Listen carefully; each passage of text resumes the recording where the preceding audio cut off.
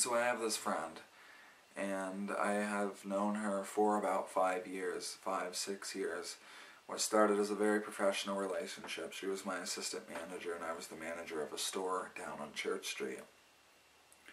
Well, needless to say, we developed a very strong friendship, and when hearts were broken, we were both there for each other. And when somebody needed to be rebuilt, we rebuilt the other.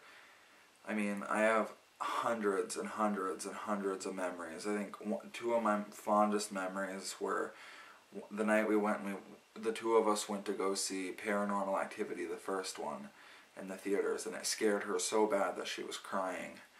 And and she had nightmares. We had to sleep in the same bed that night. But then the second memory are sleepovers, because we'd lay in bed all night and we would talk right up until the sun rose. It was one of those types of friendships where you would talk about anything and don't hold anything back, and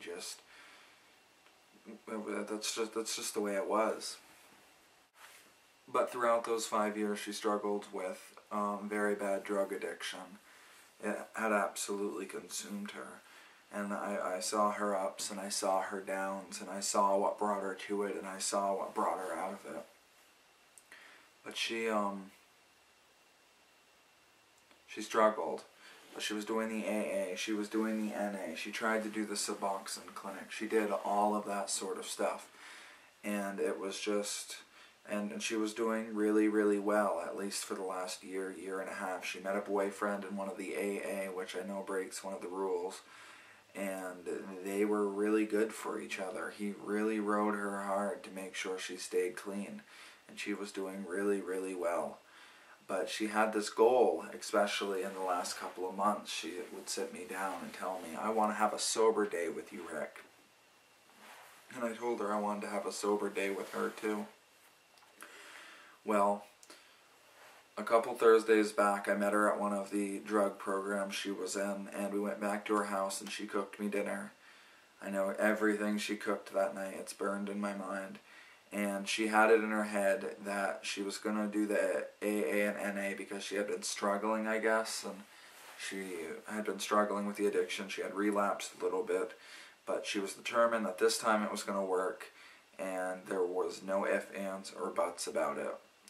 So we ate dinner, and that was that. We had made plans that I think a week or so later, that we would end up going to the AA and NA meetings together. We were going to be each other's support system.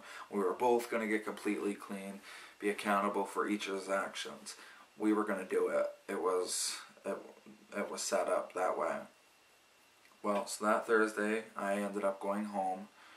And she kissed me on the cheek, and she told me that she loved me. I love you, buddy, it was what she said. And I love you, darling, my same thing.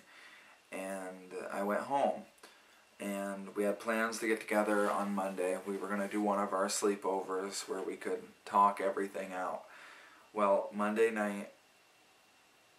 morning, she ended up canceling. And she ended up going spending the day with her father, whom she hadn't seen in quite a while.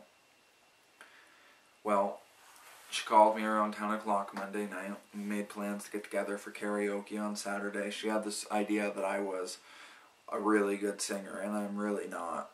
So we made the plans for Saturday, and we talked that she was having a little bit of a rough time, but she was getting clean. She was going to start the sober process. It was going to start now, and we were about to do it.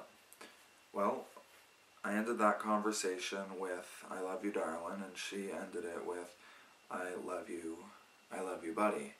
Oh yeah, one other thing, that conversation, we ended up talking somewhere along the lines, we got into soulmates, and she felt that I was her soulmate and that she was mine. I don't know, it was very Will and Grace for me. But she was one of those types of friends. If that sentence alone sticks with you, it was that type of friendship.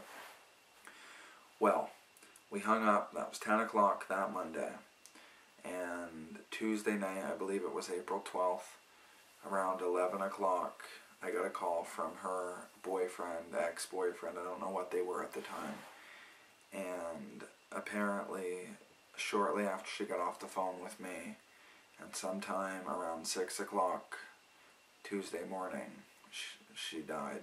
she killed herself, we think. We're not sure what she did. But general toxicology reports say she suffered from respiratory failure and there was a cocktail of drugs in her system. So we don't know if she killed herself, if she had a stroke, she had a heart attack. We really don't know. And I wanted to make this video just because, you know, this woman had a lot of strength.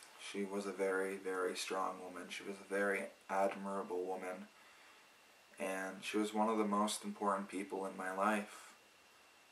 And it's just, I don't know, like, we got together that Saturday, but she was in a box. She had been cremated. That Saturday that we got together for karaoke was her fucking funeral, you know what I mean? How do you respond to that? And it's just sort of, some say it was suicide, others say her lungs just gave out, but they're saying there were drugs in her system. Some say she just gave up, and you know, I went to her funeral, I did all of that, and I remained really strong. But it's been really, really hard, and I really, really miss her. But the point of this video, I know I keep going off on tangents, but the point of this video is really that, you know, drug addiction can rule your life. It can rule your life, it can ruin your life. And I just hope that in the end, that when Carrie closed her eyes and it was the end, I just hope that she didn't suffer. And I really hope that's how that played out, because it's just really hard, and then I need to make this video because it's just sort of my statement against this. And I've never been so staunchly against drugs, which is completely like at odds with everything about me.